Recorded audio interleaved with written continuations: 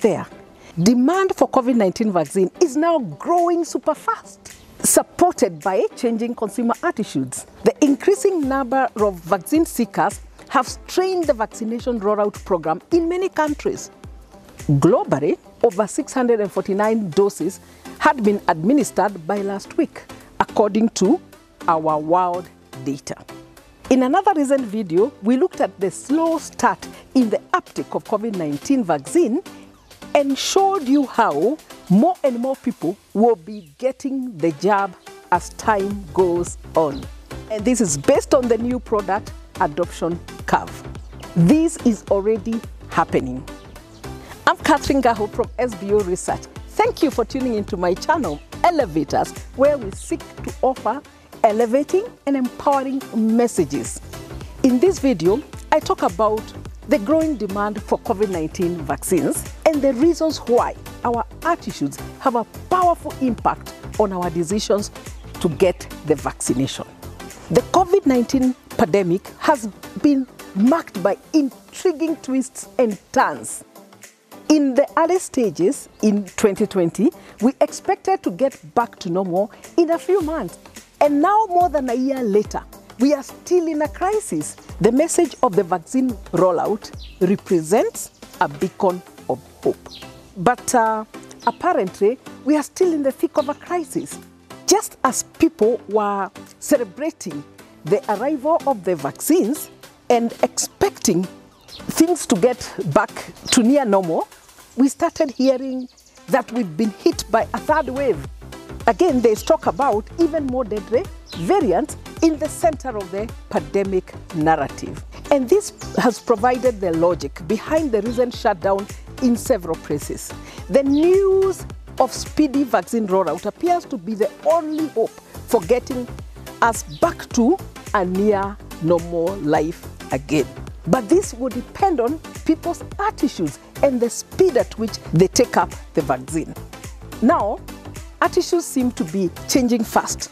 In the early stages of the vaccine program, some businesses such as supermarkets and restaurants, especially in the Western world, were offering incentives to encourage their staff to be vaccinated early.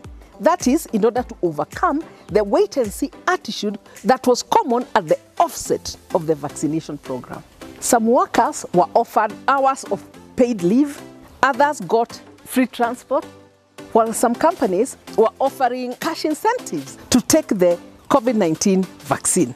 Here in Kenya, seeing the President and the First Lady, as well as the Cabinet Secretary for Health, taking the injection in front of cameras appears to have shifted attitudes quickly. And the doubtful Thomas's mindset that had set the vaccine uptake to a slow start seems to have changed. In the starting phase, media headlines were talking about the slow uptake using words like hesitancy, slow, and the like. That is no longer the case. Recent reports indicate that the COVID-19 vaccine demand is increasing tremendously, especially here in Kenya, and I believe elsewhere as well. And this is particularly among the pre-qualified groups that the government has given priority for receiving the vaccine. That's people like the frontline health workers, the essential staff, as well as other workers who interact with a lot of people, such as teachers and security personnel. And recently, they've added the people above 58 years. And this list is going to keep changing and increasing the number of those who will be prioritized. This is expected to lead to even greater demand and longer queues. I've had debates on some radio channels here in Kenya where people are proposing the groups that should be next on the priority list. Some have suggested that matatus or public transport drivers and conductors should be considered next because of their high interaction with a lot of people, which means that they can be super spreaders of the coronavirus. Imagine a conductor standing in one spot, shouting, calling people to get into his vehicle, and how many people he's interacting with closely. Then they have to drive in the same vehicle for a period. I can get their point. Others say that the next list should include Uber drivers restaurant workers, and so on. So people have a lot of opinions about who should come next. That's an interesting debate because at the very early stages, that was not the debate. The debate was about, will you take it, will you not, and that kind of thing. So attitudes appear to be changing fast.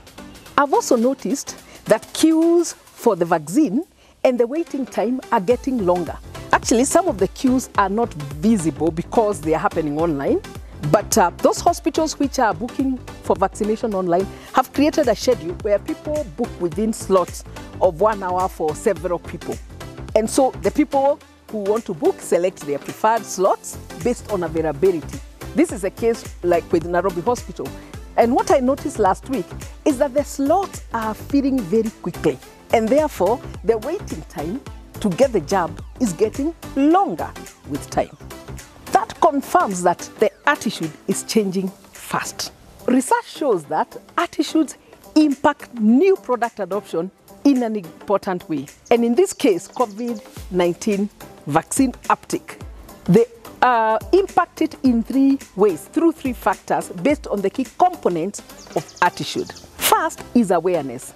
This relates to the information or knowledge and perceptions that people have about the vaccines. The information that people have comes from various sources, whether it's from the World Health Organization, Ministry of Health leaders, the media, medical experts, religious leaders, educators, and social media, and many others. This information and the resulting perceptions usually take the form of beliefs. And as we know, different people, as of now, hold various beliefs about the COVID-19 vaccine. What are your beliefs? What beliefs do you hold as of now? These beliefs have to do with the questions that people are asking about the vaccines. And that's why they're seeking clarification. They're asking questions like, what are the likely side effects? How does the vaccine work? Will it mean that I won't wear a mask after I have the vaccine? That they're asking, how many doses do I need to take? What's the gap between the doses? They're also asking, what is the difference between the various vaccines of AstraZeneca, Moderna, Sputnik, and Pfizer? They're asking, which is the vaccine available in Kenya? Which vaccine can I take? Where can I take it? Do I need to pay? How much do I pay? Those are the kind of questions that are in the minds of people. So the responses to these questions then will help shift the beliefs that they hold.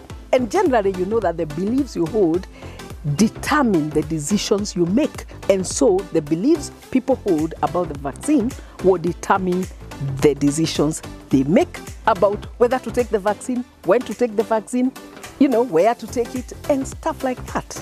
The health officials need to ensure that people who are targeted with the vaccine have answers to the most commonly asked questions. It needs to be localized, that information. Second is feelings and emotions. This relates to an individual's feelings and emotions about the vaccine. This factor is more about an individual's evaluation based on the information they have.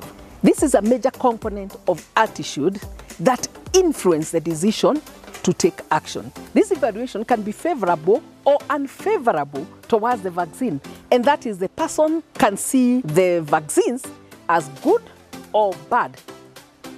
And this perspective will then determine the kind of decision they make, whether to get or not get the vaccine. In actual fact, people are having even attitudes, about the location where to take the vaccine. So they think if I get from this source or the other source, and the like. So there is that kind of question of trust under this concern regarding the feelings and emotions. The third factor is the action tendency, which in consumer behavior we call the cognitive factor. Now, this aspect represents the likelihood to behave or act in a certain way in relationship to the vaccine. In this case, it reflects how an individual is likely to act in terms of going for the vaccine or not at all. And even it can also determine when the speed of adoption. This aspect also relates to the likelihood to get the vaccine within the next week or within the next month or to wait even longer and see how other people take it. The other day, a young man told me that he thinks that he should wait first for all the older people, especially his parents, to take the vaccine so that by the time he takes, he has not denied any of his older relatives a chance. Interesting. A caring young man.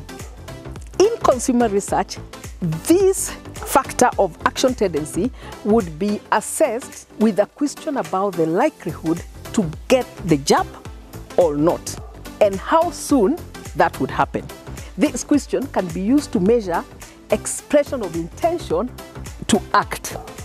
To gauge your likelihood to get the vaccine soon, you can respond to this question. How likely are you to get the COVID-19 vaccination within the next 1 month? Would you? 1, very likely. 2, likely. 3, unlikely. 4, very unlikely. Or 5, not sure. See, very easy. And this would sort of express the likelihood that you will take the vaccine within that 1 month period. And the person who says very likely is most likely to take it in the earliest weeks of the month. Very easy. All that is dependent on the information you have, gathered, and the beliefs you hold, as well as your feelings about getting the vaccine. That determines your decision and your action. So the 3 factors to consider in assessing the attitudes towards COVID-19 vaccines are: first, awareness, that is what people know. Second, feelings and emotions, that is what they feel. And third, you consider action to get the vaccine. To learn more about COVID-19 vaccines and get your questions answered, go to the World Health Organization website or check the resources from your country's health ministry. Thank you for staying with me. Do like this video and share it with 2 or more people who you think will benefit from it. Thank you and best wishes. We all need to elevate our mindset at this time.